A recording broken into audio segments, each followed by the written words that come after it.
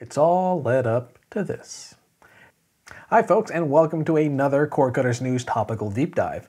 On this video, we're giving the old hardware review treatment to a brand new accessory from the folks over at Roku. Yes, it's their new Voice Remote Pro, and the company's aiming to pack some interesting new features into this rather familiar looking shell.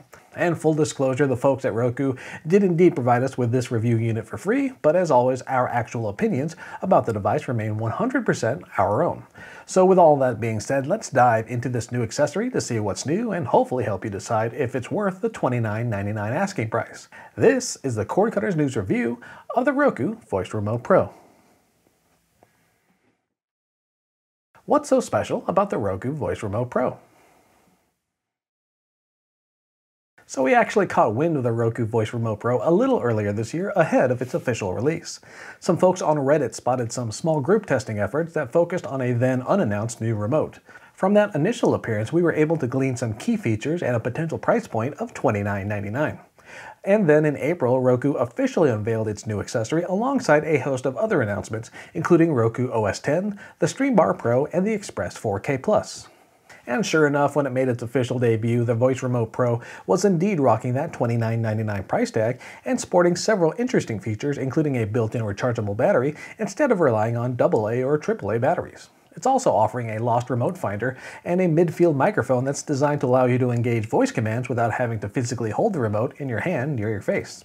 And beyond all that, it's also offering some features we've seen on other remote controls within the Roku family. So let's dig a little deeper into those in the next section.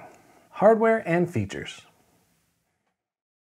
So here's what you can expect right out of the box if you purchase your own Roku Voice Remote Pro. The package itself is unsurprisingly compact. If you need a bit of reference, it's about as tall as the box for the Roku Express, though not quite as wide. For a closer match, let's say it's roughly the size of the box for an Amazon Fire TV stick, more or less. But enough about the box itself, we're more interested in what's inside, right? So once you tear open the packaging, you'll find the Voice Remote Pro, of course, along with a USB charging cable. And yes, I did say charging cable and not USB charger. I guess Roku assumed most of us probably have a few spare USB charging adapters lying around, so you just get the charging cable in this package. And while we're talking about the charging cable, yes, it's using the older micro USB interface, which several commenters criticized when we took our first look at Roku's new devices last month. There's definitely a case to be made for including the newer USB Type-C port here, if only to be a bit more forward-looking, but Roku's opted to go with the older and still prevalent micro USB port for charging duties here. The front packaging does tease the remote's private listening capabilities by showcasing a pair of headphones plugged into the accessory, but the fine print points out there are no earbuds actually included in the package here. So if you want to take advantage of Roku's private listening mode, you'll need to supply your own. And if you want to keep everything on brand, Roku is happy to sell you some official in-ear headphones through its own store. $7.99 for a standard pair or $14.99 if you want to step up to the company's premium headphones. Regardless of how you source them, private listening is strictly a bring-your-own headphones affair here. As for the remote itself, if you're comparing its appearance and feel to previous Roku options, it most closely resembles the voice remote with TV controls and personal shortcuts that comes bundled with the current Roku Ultra. In fact, they're practically identical when viewed from the top. Also, now is a good time to point out that the dedicated media hotkeys might be different depending on where you purchase your Roku Voice Remote Pro. Some instances might include a dedicated button for Apple TV Plus, for instance. In fact, the packaging also mentions potential variations in those preset buttons, but the review unit we were sent features direct access to Netflix, Disney Plus, Hulu, and Sling. In any case, to tease out any real difference between these two remotes, you'd need to check out other areas. On the left side, the Voice Remote Pro adds a switch to disengage the midfield microphone. And we've seen switches like this on other voice-equipped accessories, including Google's Nest Audio. The idea here is that it can disable the microphone so that it's not constantly listening to the environment, waiting for your commands. If you do disengage the mic via this switch, you can still use voice commands by pressing the push-to-talk feature on the top of your remote. And you'll have to hold the remote in your hand to use it that way, but it is a nice touch for those concerned about microphone packing devices in their living rooms. And perhaps the biggest notable difference between the Voice Remote Pro and previous models can be found on the back. Like we mentioned earlier, this new remote packs its own internal rechargeable battery, so you won't need to pop in a pair of AA's or AAA's every so often. Roku says the internal battery should keep the accessory charged for months at a time, although we obviously didn't have enough time to test that specific claim. That said, we'll keep an eye on battery life as the year progresses, so stay tuned. As for the full list of features, here's a handy chart that lists what this new device can do. And yes, you might notice an interesting mix of old and new capabilities here. There's the familiar private listening mode and personal shortcut buttons, features we've seen on previous models, of course. But there's some new tricks here as well. And as for how the Roku Voice Remote Pro actually performs as, well, a remote control, let's dig into that next, shall we? Setup and performance. Setting up the new Voice Remote Pro is a fairly straightforward process. You'll need your current remote or the mobile app handy to actually set it up though. First, you'll have to hold the home button down on your current remote or the app for 5 seconds, and that should open up the setup menu. At least that's what's supposed to happen according to the included documentation. The setup process would not engage when we used our current Roku Ultra remote, so we just headed over to the settings menu from the main menu, selected remotes and devices, and then set up a new device. Just a heads up if you run into similar issues. From there, you select remote to start pairing, and then you can press and hold the pairing button on the new Voice Remote Pro for 5 seconds until the status light turns green. And by the way, that pairing button is located on the back of the remote toward the bottom near the signature tag. If you want to control a non-Roku TV's volume, power, and other functions, you'll need to head over to Settings and then the Remotes and Devices section. There you should click on Remotes, find your Voice Remote Pro, and then select Set Up Remote for TV Control. Follow those instructions and you should be good to go. And that's all well and good, but what about device compatibility?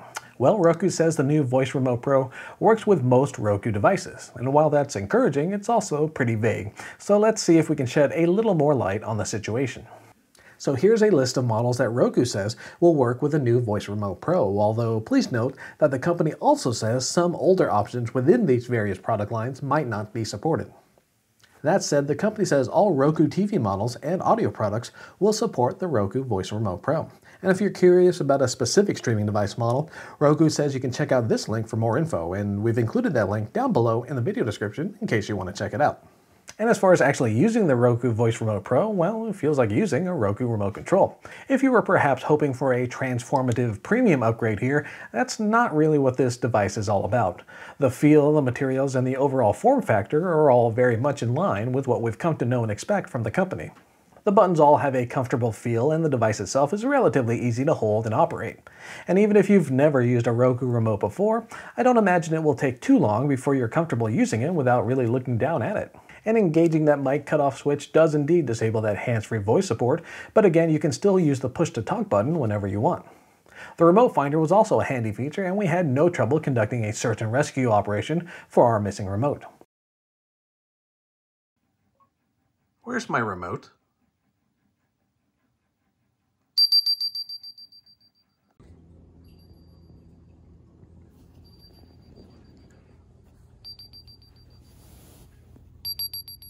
And once we supplied our own headphones, the private listening mode worked just like it has on previous remotes within the Roku lineup.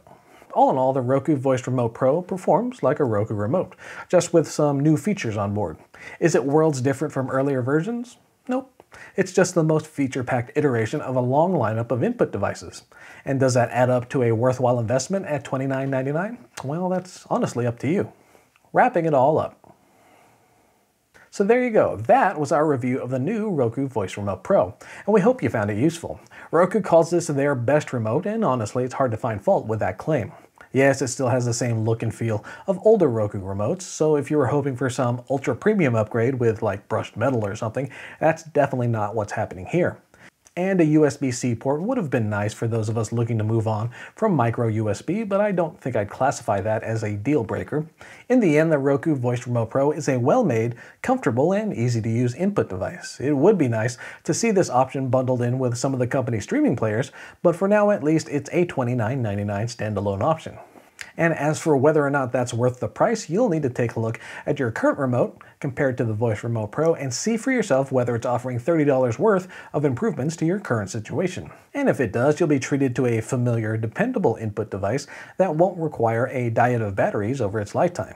For now though, thank you all so much for tuning in. If you haven't done so already, please do consider clicking on that like button, and hey, we'd love it if you decided to follow us here at Cord Cutters News.